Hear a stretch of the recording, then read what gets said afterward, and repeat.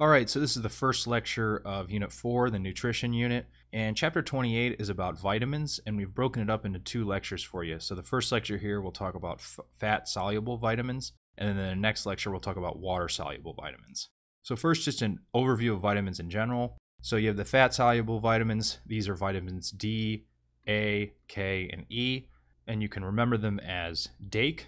And they are absorbed in the gut, and they require special help from the pancreas and the intestines. So they have to be really absorbed the same way fats are through micelles to get across the intestinal mucosa. And so again, this can create problems if patients have problems with absorbing fats. And there's certain diseases where you can see that, really where you have problems with absorption in general, and then also problems with absorbing fats specifically. So diseases such as Crohn's, cystic fibrosis, celiac sprue, and other gut disorders, they can cause a deficiency of fat-soluble vitamins for this reason. So you want to pay attention to that. So not only can these diseases have the signs and symptoms relevant to their direct pathology, but they can also develop the signs and symptoms of fat-soluble vitamin deficiencies. The other thing about fat-soluble vitamins is they can accumulate and be stored in fat tissue for a long period of time. Now the water-soluble vitamins, just very briefly here, again, the next lecture will be dedicated to these. These are vitamins B1, B2, B3, B5, 6, 7, 9, 12, and then vitamin C. And you may have heard of some of these before because we mentioned them a lot in Unit 3 because they are often coenzymes that are necessary for enzymatic reactions during metabolism especially, or they can be precursors to organic cofactors such as NAD+. And you can see this figure here. They are required for a number of really important reactions within the body. Most water-soluble vitamins are not stored in the body for long periods of time, except for vitamin B9 and B12. B9 is stored in the liver for 3 to 5 months, and then B12 is stored in the liver for 3 to 4 years. So now we'll go into each of the fat-soluble vitamins individually. So first, vitamin D, and for each of these vitamins, we'll talk about the function of the vitamin, and then we'll talk about the signs and symptoms of the deficiency of the vitamin, and then in some cases, we'll even talk about if the vitamin is in excess, because there's some of these vitamins where if you have them in excess, that can create problems as well. So the function of vitamin D is it allows for absorption of calcium and phosphate, and then I would actually add magnesium as well to this, in the intestine, and then it also promotes reabsorption in the nephron of the kidney. The other thing is that vitamin D is synthesized in the skin, and this is, as you may know, induced by UV light from the sun. And so that's why sun exposure can be helpful for ensuring you have adequate levels of vitamin D. Now, vitamin D deficiency, this can be caused by a number of different things. So limited sun exposure. It's also been seen in individuals with dark skin that live in temperate climates. That's not fully understood. And then also patients that are malnourished, so nutritional problems, and then patients with renal failure as well. Clinical features. Now, obviously, since vitamin D is so important for maintaining calcium levels, you can see hypocalcemia, which can result in the symptoms of hypocalcemia, which would be tetany, muscle spasms. And that's because calcium is so critical for really 2 things. One, for inducing muscle contraction, and then also for maintaining electrical gradients across membranes, which is important for, again, muscle contraction, and then also arrhythmias, nerve function, and then obviously you can see muscle weakness as well. The other thing that vitamin D is really important for is promoting bone mineralization. That makes sense because calcium and phosphate are such important components of bone structure. And so if you have inadequate bone mineralization, that affects bone structure. And so in children with vitamin D deficiency, if it's severe enough, you can see what's called rickets, where they have very weak, pliable bones, and they'll have deformed bones, as you can see in this x-ray here. This is called bowing of the legs. This is a very high-yield image. You could definitely see this on an exam, biochem exam, or a board exam, so definitely commit this to memory. And then in adults, it's called osteomalacia. And so these patients will have bone pain and muscle weakness. Now, for vitamin D excess, this is not a good thing because you can develop hypercalcemia and then the symptoms that go along with that, such as formation of renal stones within the urinary tract, psychiatric problems, and then abdominal pain. And this can be seen in sarcoidosis and other granulomatous diseases. So vitamin A is an antioxidant similar to vitamin E. And so when vitamin A is found in food, it's ingested in the form of the retinol ester, When it makes its way to the small intestine, it gets converted into retinol, which can serve as a storage component of vitamin A. And then eventually it can get converted into retinol, which is the visually active form. And obviously vitamin A, as we say here, it's an important component of retinol or converted to retinol, which can serve as a visual pigment. And it's important for the function of the retina within the eye. Vitamin A also regulates the differentiation of epithelial cells in tissues such as the skin, the pancreas, and other places of epithelial tracts via retinol and retinoid. So here's retinol as the structure again here. It can also be used therapeutically to treat acute promyelocytic leukemia, and that would be via L-trans retinoic acid, and then can also be used to treat severe acne in the form of oral isoretinoin.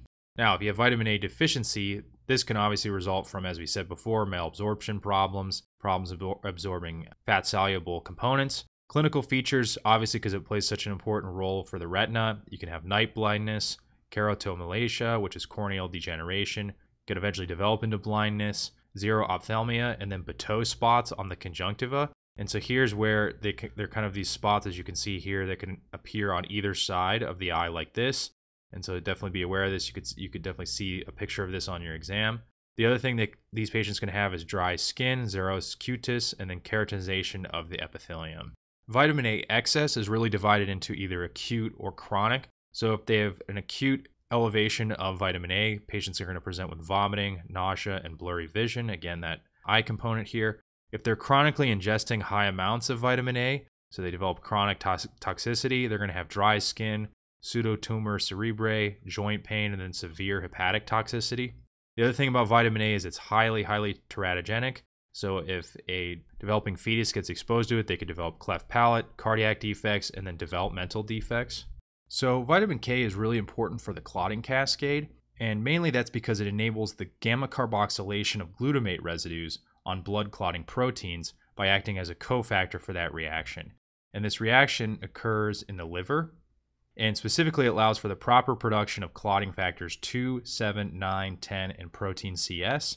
Now, vitamin K can be taken in the diet, but it's also synthesized by bacteria that reside in the intestines. Therapeutically, vitamin K can be given for warfarin overdose. Warfarin, also known as Coumadin, is an anticoagulant, and if it's taken in an excessive amount, it can put patients at risk for bleeding. And so to treat for that, you give vitamin K to help replenish these clotting factors. Now, vitamin K deficiency, as you can imagine, results in increased risk of bleeding because you have lack of production of these proper clotting factors. So as a result of that on the lab, you're going to have increased prothrombin time, or PT, and also increased partial thromboplastin time. The thing is, bleeding time will remain normal because remember, bleeding time corresponds to platelet levels and platelet function, and vitamin K is not involved in platelet production or platelet function. The thing to watch out for is neonatal hemorrhage, and this is because neonates cannot synthesize vitamin K because they don't have the bacteria colonizing the intestine yet. The other thing that contributes to this is that vitamin D and then vitamin K are not present in breast milk and then have to be supplemented. So at birth, a vitamin K injection must be given to prevent hemorrhagic disease of the newborn. Vitamin K deficiency can also result from prolonged use of broad-spectrum antibiotics, such as cephalosporins. The other thing that can cause vitamin K deficiency is liver damage. And again, that's because those gamma carboxylation reactions that use vitamin K as a cofactor for production of those clotting factors occur in the liver. So the last of the fat-soluble vitamins, vitamin E, it acts as an antioxidant, and it protects the membranes of cells, such as red blood cells, from oxidizing damage. So vitamin E deficiency is actually pretty rare, but you can definitely see it in certain conditions. For example, premature birth puts patients at risk for vitamin E deficiency, and then any disorder that results in malabsorption, especially being able to absorb fats and lipids. Some clinical features, hemolytic anemia, and then acanthocytosis. And this is a result of weakening of the red blood cell membrane, because remember, vitamin E helps protect membranes from damage. And by weakening that red blood cell membrane, that can lead to lysis of red blood cells. You can also see retinitis pigmentosum in patients with vitamin E deficiency. And then remember A-beta lipoproteinemia. This is a disorder we talked about back in Unit 3, where patients have problems with absorbing fats.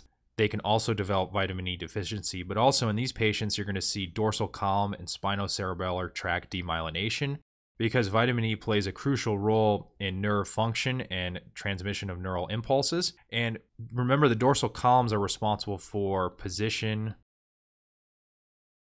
and vibration.